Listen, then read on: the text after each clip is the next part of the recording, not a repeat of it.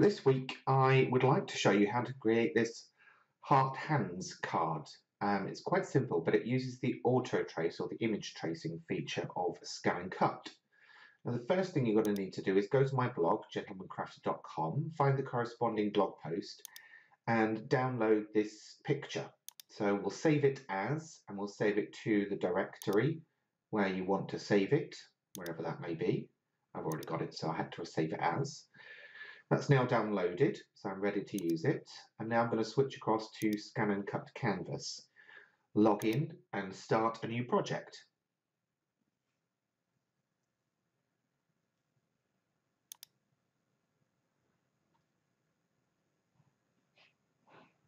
Okay, so here we are in Scan and Cut Canvas. I'm going to start this with the image tracing feature. So I'm now going into that, choosing my file, which is where I saved it.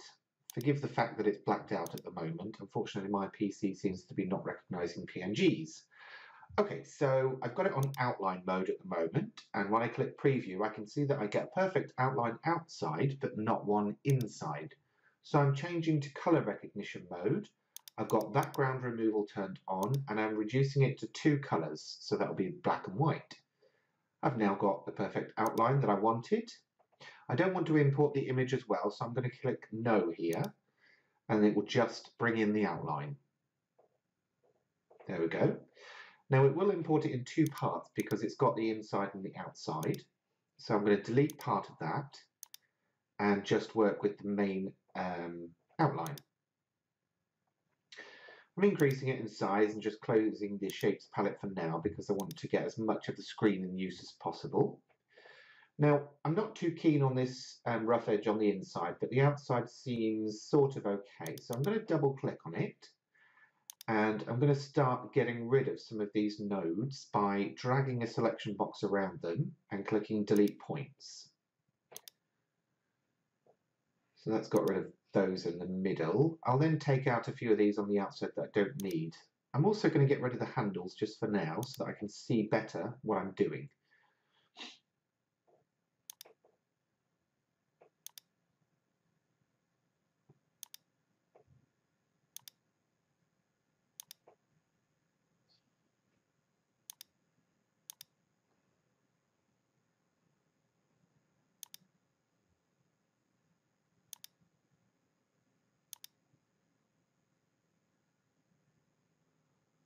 Okay, I think that'll do me. The rest of these should be okay. So there's my shape with the hands touching each other. Now what I'm going to do is bring in a square, no, not a square, a heart first. I'm basically going to replace the one that was there with one from the shapes palette. I'm just going to tweak it around a bit until it looks about right.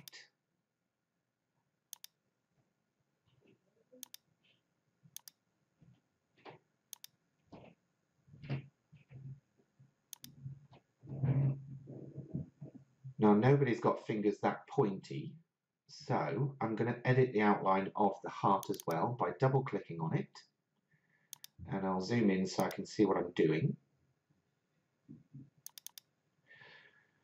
Now the point of the heart has 2 nodes, so I'm spreading those apart.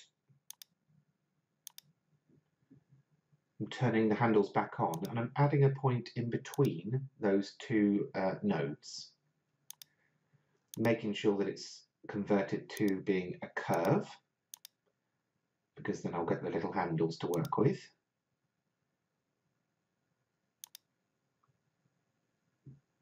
And then I'm going to start tweaking and adjusting until I'm kind of happy with it.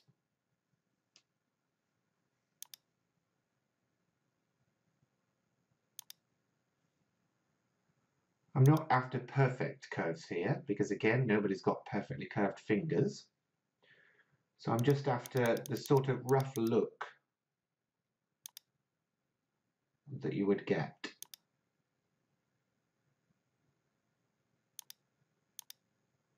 I think I need to make that point a bit broader.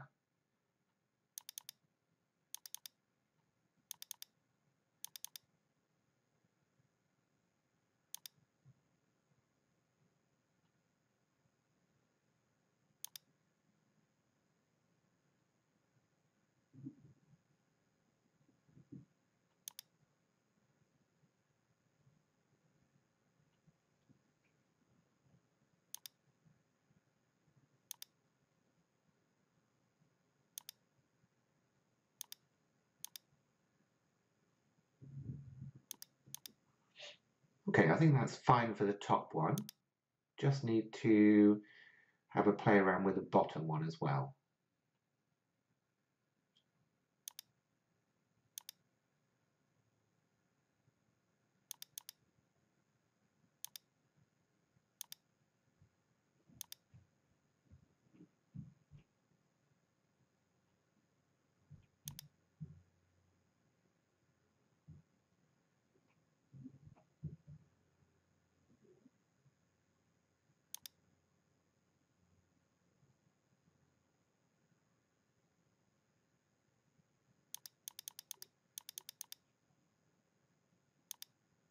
Okay, I think that's going to do me.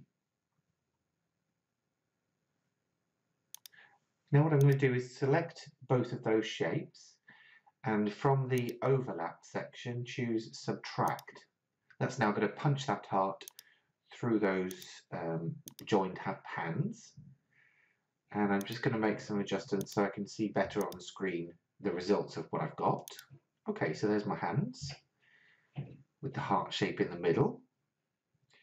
I'm going to reduce that in size though to just over 4 inches. I've typed in 4.15 if it's any help.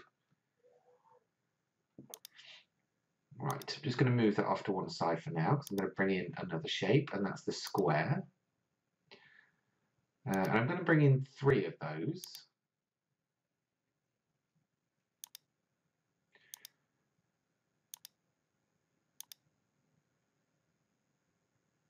The first one that I brought on, I'm going to change in size to 4.5. And the reason I chose the first one is because it'll be further back in the stack. Second one is going to be 4.25. And the last one is going to be 4.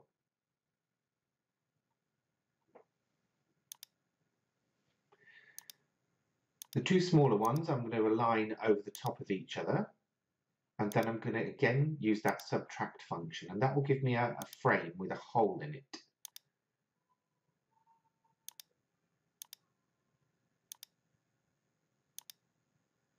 Then I'm going to select the frame and the hands, align them, and then this time weld them. So I now have the frame with the hands in. Next task, I'm going to create an offset outline, and I'm reducing it to about 0.12 inches, making sure that the inside gets an outline as well. Now it looks solid red there because I've got no line color selected. If I select it now, you can see it is there. And if I use edit and subtract, it will punch the inside from the outside. So there we go, I've got a mat or a layer. Now I'm going to zoom in a little bit because I don't actually like the rounded edges that I get with that result. So I'm going to actually delete the outside part. And you can see there, it kind of leaves me with a group of things that I don't necessarily want. So I'll delete the other half as well. There we go. That's now done. Then what I'll do is I will select the inside bit and the larger frame, align them, and then again use that subtract function. And that's now given me the mat for the main frame.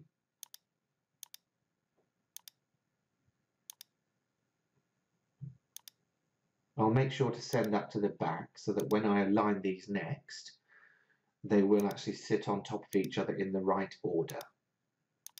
There we go. So that's the main design element of the card created. Next up, I'll create the actual card. I'll start that with a square, and because I know the biggest frame or shape from the top it is 4.5 inches, I'm going to set this square to be 10 inches by 5 inches. So that will give me a 5 inch by 5 inch square once it's folded. And once I've got that in place, I'll go to my path tool. There's a shortcut of P if you want to use that. Click, then hold down the Shift key and drag that line down, and then double click to finish it off. And then in the properties box for that shape, I'll set it as a dashed line, so that will score the card for me. Then I'll select both of those, make sure they're aligned correctly, so right in the center. And then I'll press G to group them. That means that I can move them around together. Now I'll position everything on the mat so that when it cuts out, it'll cut them all individually. And of course, if you're using the same weighted cardstock, you can cut them all out in one pass as well. There we go, that's the designing done. So now I need to give it a name.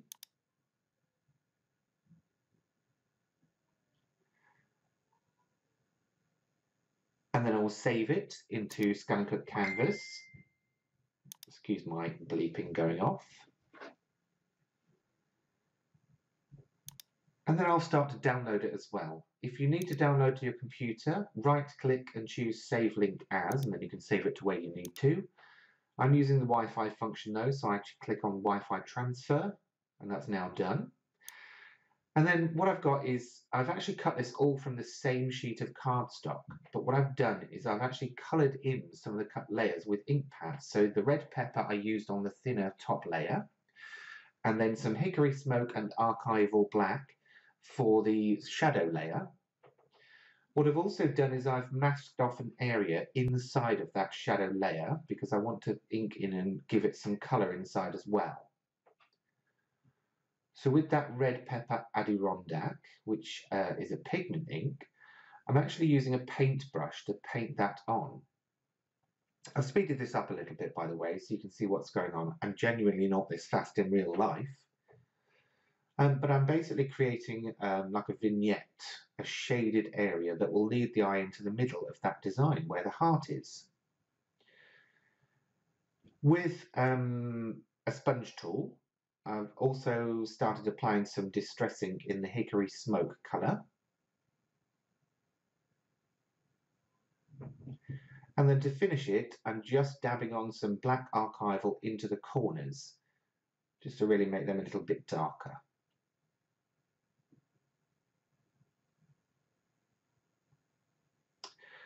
That's that done now. So what I'm going to do is get some sponge applicators. These are eyeshadow sponge applicators, but they came in packs, large packs of many, so I thought I'll grab a few because they're great for applying little bits of ink. I'm just roughly marking out with pencil where that red heart will be in the middle. And then with my sponge applicator, I'm dabbing it into the ink pad and then just smearing it around in that section.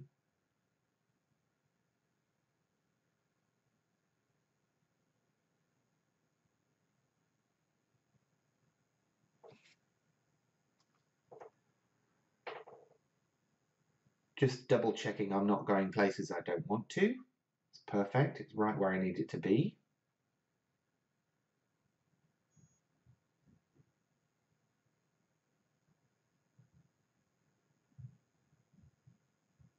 There we go. That works, doesn't it? Okay, I'll put the ink pad to one side and I'll actually keep this applicator because I can use it again for this colour, so I'll slip it back into the little packet.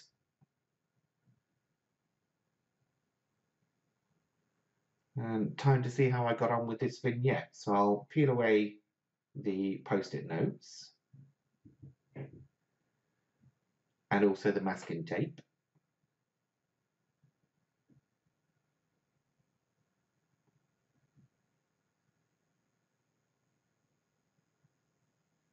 Didn't quite look much when I was doing it, but it actually is quite intense when you take away the masking tape.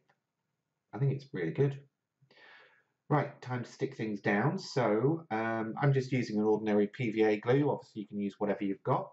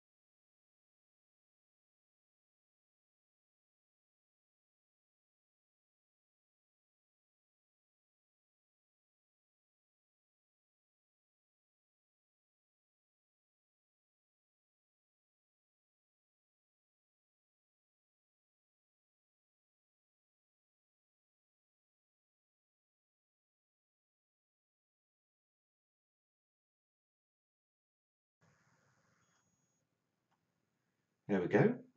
Just making sure that's stuck down, and now onto the main frame.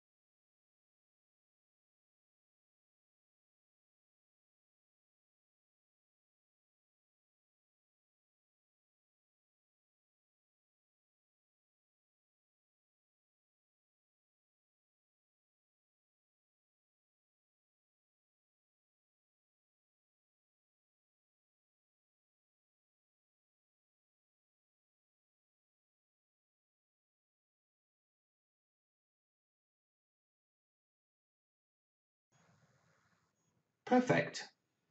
Right. Now, because I had that dashed scoreline on the card, that folds perfectly and easily. And there is the card all finished. And this obviously is what it looks like. Just want to say thank you very much for watching. It's been a pleasure having your company. Please don't forget to like the video if you enjoyed it, and also don't forget to share it with your Scan and Cut friends. If you haven't already, please do subscribe to the channel, and I'll look forward to seeing you again soon.